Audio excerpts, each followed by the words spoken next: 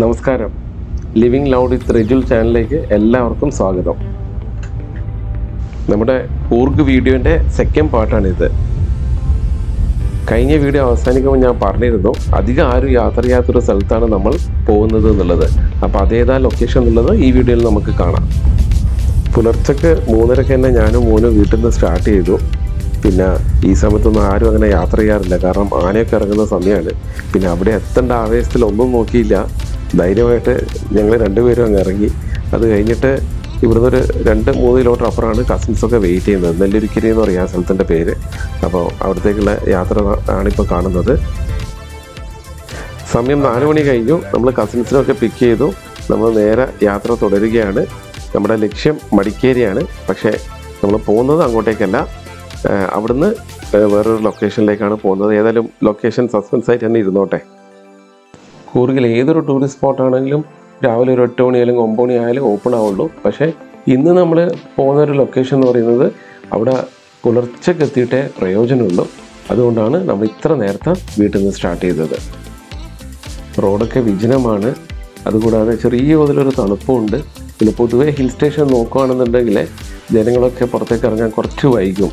പിന്നെ നമ്മൾ വളരെ നേരത്തെയാണ് ഇന്ന്, അതുകൊണ്ടാവാം ഇത്ര ഐസൊലേറ്റഡ് ആയിട്ട് കാണുന്നത്. കൂർഗിൻ്റെ ക്യാപിറ്റൽ സിറ്റിയായ മടിക്കേരി എത്താറായി.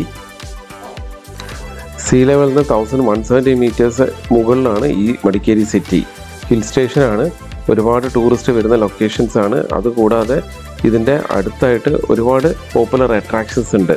ലൈക്ക് എബി ഫോൾസ് ഉണ്ട്, Raja seat, Omkareshwara temple, Dubare elephant camp, പിന്നെ തലക്കാവേരി വൈൽഡ് ലൈഫ് സാങ്ച്വറി.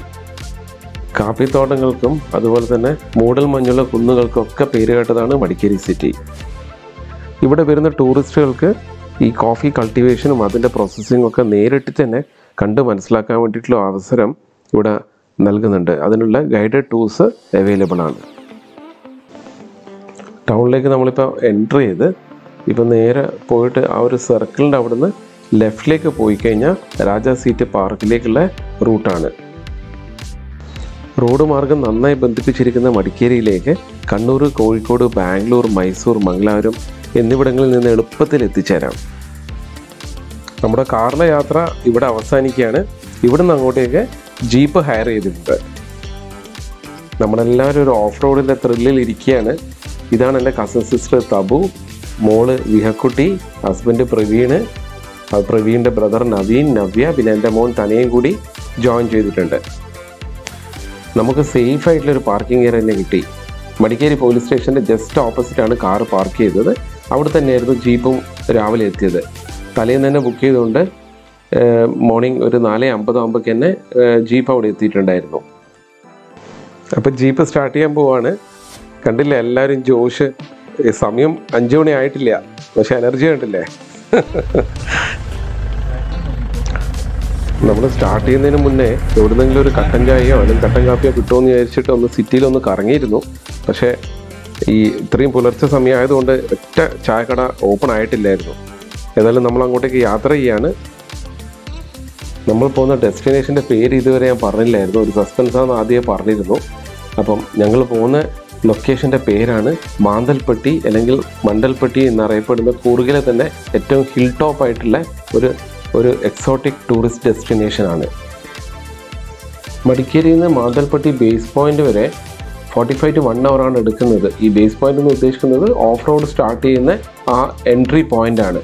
അപ്പോൾ അവിടെ വരെ നമുക്ക് വേണമെങ്കിൽ നമ്മുടെ വെഹിക്കിൾ എടുത്തിട്ട് പോകാൻ പറ്റും. പക്ഷേ അവിടുന്ന് അങ്ങോട്ടേക്ക് നമുക്ക് ജീപ്പ് തന്നെ ഹയർ ചെയ്യേണ്ടി വരും.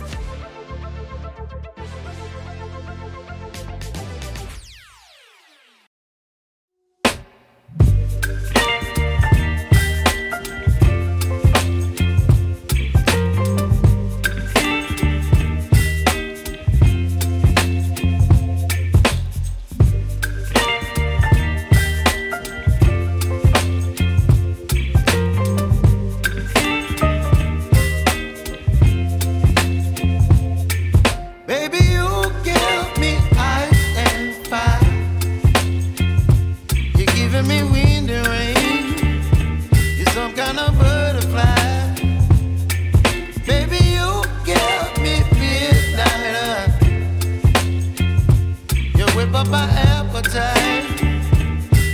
me high and dry. Oh, well, I don't wanna jinx it, baby, and twist myself at the spine. Don't wanna overthink it, baby. It's just twist your body and mine. Baby, you give me ice and fire. You're giving me wind and rain. You're some kind of butterfly. Baby, you give me midnight. You whip up my appetite. Don't leave me here high and dry. Oh, but I don't wanna jinx it, baby. Let's not get ahead of my time. Oh, but I don't wanna miss you, baby. So I stand up and speak just my mind. Oh.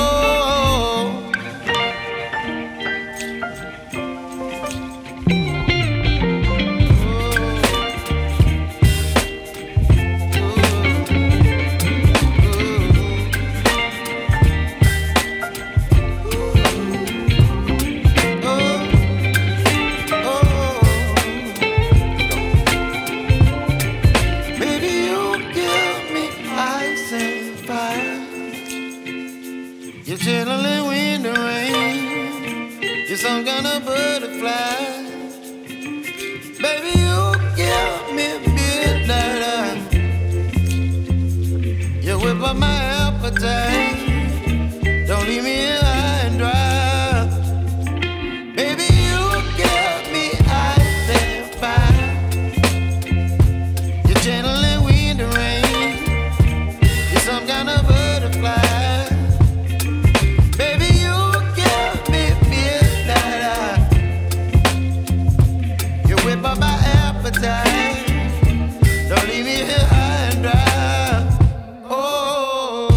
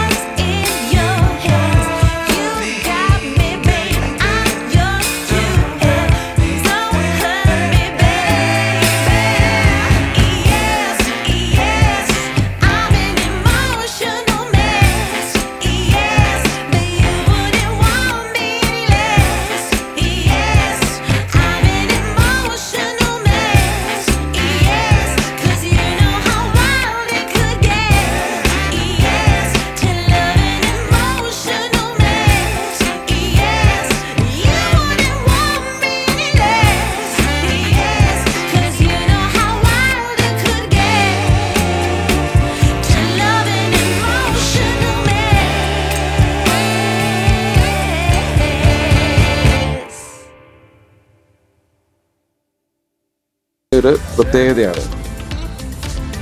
Opposite സൈഡൊക്കെ jeep വരുമ്പോൾ side കൊടുക്കാൻ കുറച്ച് ബുദ്ധിമുട്ടായിരിക്കും, കാരണം അത്ര വീതിയില്ല ഈ റോഡിൽ. അതുപോലെ തന്നെ മഴക്കാലത്തൊക്കെ ഈ റോഡ് നല്ല സ്ലിപ്പറി ആയിരിക്കും, അതിൽ ഒരു സംശയമില്ല. ഇതൊക്കെയാണെങ്കിലും മാന്തൽപ്പട്ടിയിലെ ഒരു ഹിൽ ടോപ്പിലെ വൈബ് കിട്ടാൻ വേണ്ടിയിട്ട് ഈ ഓഫ് റോഡ് റൈഡൊക്കെ നമ്മൾ ഓവർകം ചെയ്യാനും അത് ത്രില്ലിങ് എക്സ്പീരിയൻസ് ആയിട്ട് കാണാനും എല്ലാവരും റെഡിയായിരുന്നു. ഈ ദൂരെ കാണുന്നത് പുഴയല്ല, അത് മഞ്ഞ് മൂടി കിടക്കുന്ന ലാൻഡ്സ്കേപ്സ് ആണ്. സമ്മർ ആയതുകൊണ്ടാണ് ഈ ലോങ് വ്യൂ കിട്ടുന്നത്. നമുക്ക് വിൻ്ററൊക്കെ ആണെന്നുണ്ടെങ്കിൽ നമുക്ക് മൊത്തം മൂടൽ മഞ്ഞിൽ നിറഞ്ഞിട്ടുണ്ടാവും.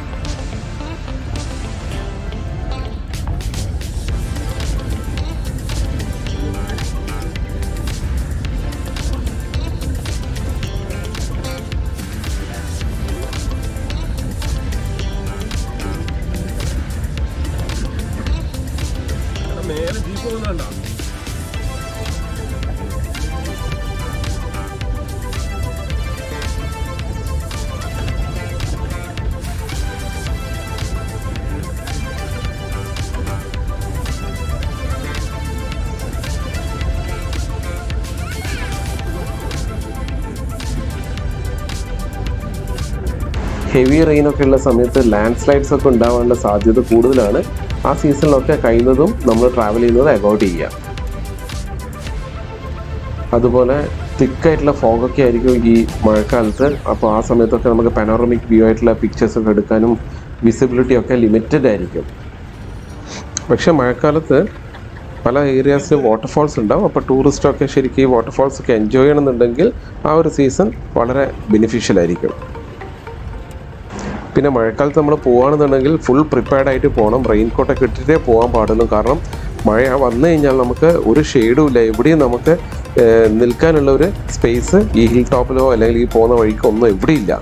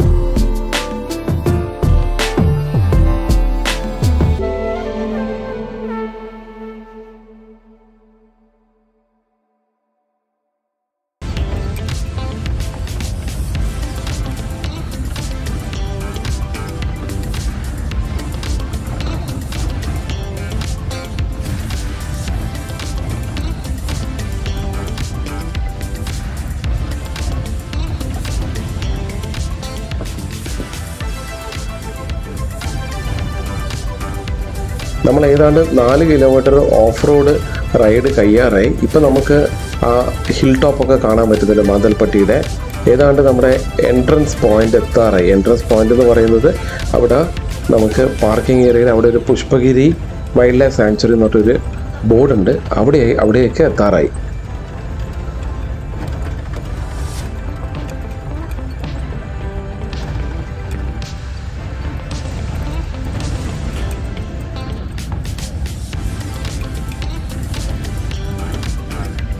നമ്മളിപ്പോൾ എൻട്രൻസ് ക്രോസ് ചെയ്തു. ഇവിടുന്ന് അങ്ങോട്ടേക്ക് റോഡൊക്കെ മാറ്റം വന്നു.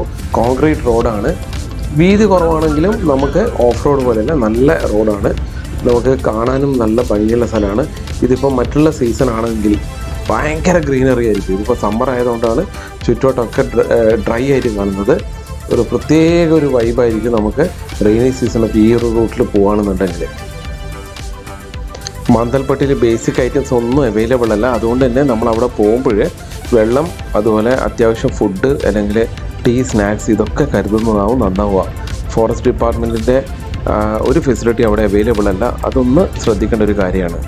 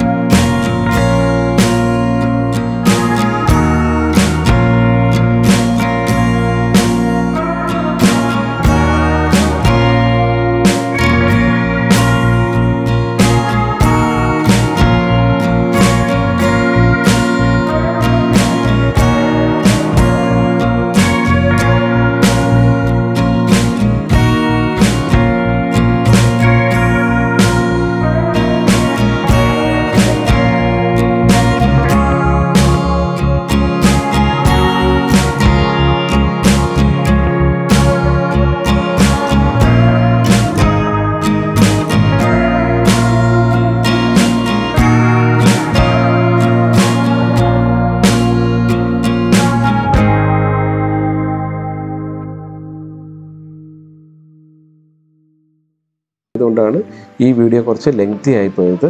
Anyway, thanks for watching the entire video. ഈ വീഡിയോ കണ്ട് ഇഷ്ടപ്പെട്ടെങ്കിൽ പ്ലീസ് ലൈക്ക്. ഇനി സബ്സ്ക്രൈബ് ചെയ്തിട്ടില്ലെങ്കിൽ please subscribe. ചെയ്തവരാണെന്നുണ്ടെങ്കിൽ please share with your friends and relatives. കൂർഗിൻ്റെ part 3 പുതിയൊരു ലൊക്കേഷനായിട്ട് ഞങ്ങൾ വരുന്നുണ്ട്. So keep watching living love with Rijul channel. Love you all.